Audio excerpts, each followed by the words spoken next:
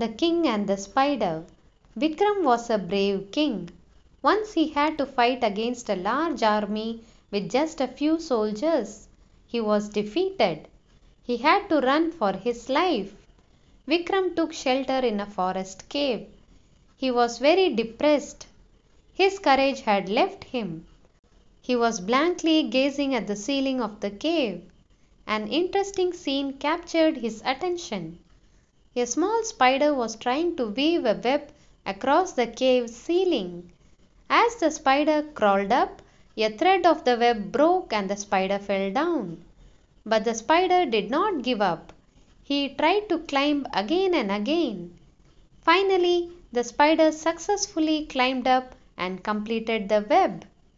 Vikram began to think, if a small spider can face failure so bravely, why should I give up?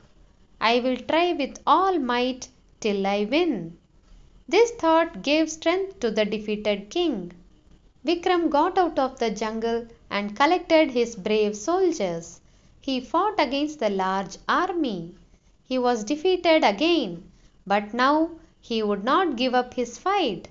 Vikram again and again fought against the large army and finally, after many attempts, defeated the large army and regained his kingdom. He had learnt a lesson from the spider. Moral of the story: perseverance paves way to success. Thanks for watching the story.